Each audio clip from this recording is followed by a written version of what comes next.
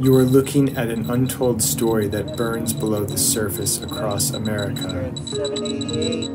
You are looking at West Virginia's version of Chernobyl. This fracking waste treatment plant in Fairmont, West Virginia opened in 2013 as Fairmont Brine. Executives boasted about the plant, and the facility won an industry award for innovation. 5 years later, Fairmont Brine went out of business and left a site deeply contaminated. That's maxed out. Yeah. But 6,000? 6,000. Samples we gathered here reveal parts of the site are more contaminated with radioactivity than most of the Chernobyl exclusion zone. 0.9 milligrams per hour.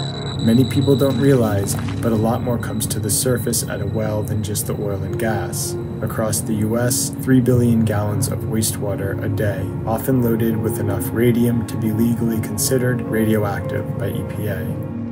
My reporting has shown that time and again, these plants have failed to treat the complex brew of radioactivity, metals, salts, and toxic chemicals inherent to fracking waste. At Fairmont Brine, there was really nothing to protect us from radiation. Radium wasn't talked about at all. This is just the beginning. My upcoming book, Petroleum-238, Big Oil's Dangerous Secret and the Grassroots Fight to Stop It, is the result of a 7-year reporting journey. Radioactive oil-filled waste has been spilled, spread, dumped, injected, and freely emitted across America.